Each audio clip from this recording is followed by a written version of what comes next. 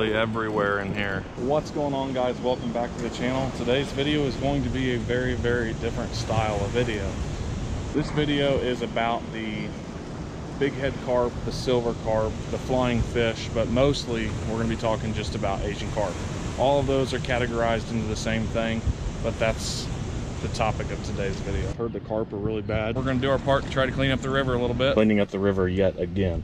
We're going to do our part, clean up the river again. What was once a great place to fish for a lot of wipers, walleyes, white bass, smallmouth.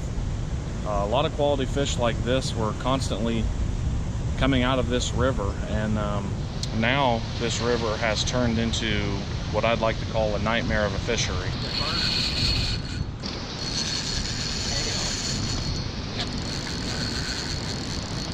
Another Asian carp. Asian carp. Another Asian carp. I think it's a carp. Asian carp. It's a huge Asian carp. Asian carp's in the dark. Oh, it's an Asian carp. I'm pretty sure it's a carp. Another Asian carp. Many people will claim that these fish, especially these Asian carp, do not eat game fish. They won't take game fish in the mouth. But I can assure you that they do. I've constantly caught these Asian carp, these silver carp, in the mouth with rattle traps. And these rattle traps are shaped exactly like shad, and that's what a lot of these game fish and carp are eating in here. There's just tons and tons of shad, and you can tell that if a carp is willing to take a rattle trap, it's definitely taking a shad. And those shad, that's a main source of food for these larger game fish. Even if it's unintentional, I can tell you for sure that these fish are eating these shad in the mouth. So the question I have is, what should be done? What can we do to try to help eliminate some of these carp?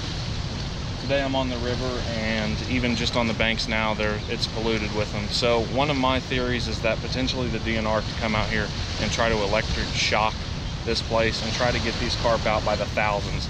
Obviously it's not going to eliminate the problem completely, but it would be a good start. And I'm unsure of the negative side effects of something like electric shocking, but I'm sure that even if it were to stun or kill some of these game fish, if we could get these Asian carp out of here, it would eventually allow for everything else to come back stronger and better than it currently is. Hopefully what was once an incredible walleye fishery could return to the incredible fishery that it was. I've been fishing this area for roughly 8 to 10 years now. I mean, I've been fishing it my entire life, but I've been heavily fishing it for around 5 to 8 years. And even in that short time, I can tell the destruction that these fish are doing and what they're causing to this river. The impact that they are having is tremendous. So these Asian carp were first introduced into the southern United States in the early 1960s and 70s. And by the 80s, 3 of the 4 species of these carp had escaped, and then they had gotten into other bodies. They had gotten into other bodies of water. Today, the Asian carp have spread through Mississippi, Ohio, Missouri, and even the Illinois rivers and all of their tributaries, similar to this here, the Tippecanoe River. And they've spread because of flooding. Years and years of flooding has caused them to get into rivers such as this. A waterway will flood and then it spreads rapidly. It's not like a slow process. It's quickly evolving. You might even wonder why they were originally brought here, and they were brought originally for commercial fishing and to help keep algae out of farm ponds and try to keep those ponds clean. But as you see, it's gotten out of control. These fish really are an incredible fish. They can grow to 39 inches or up to 60 pounds. They can get absolutely monstrous. They're capable of growing up to 12 pounds in a single year, which is unheard of for any type of game fish.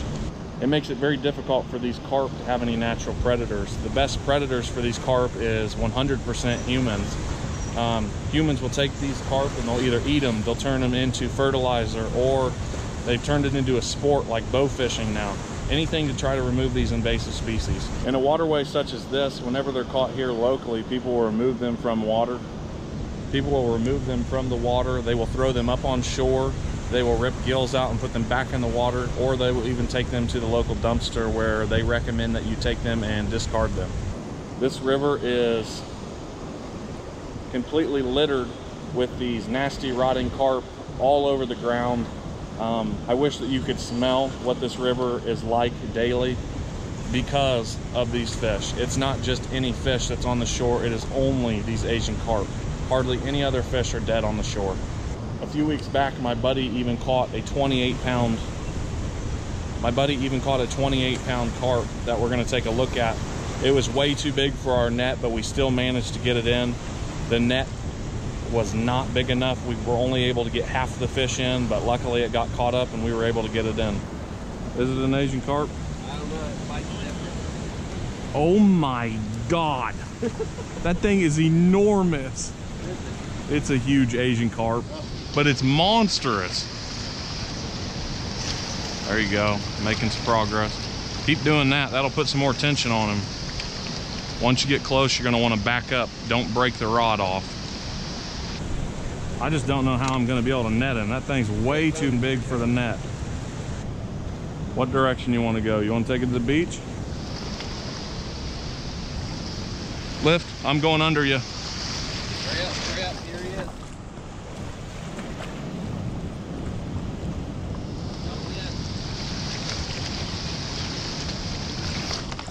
Hold it.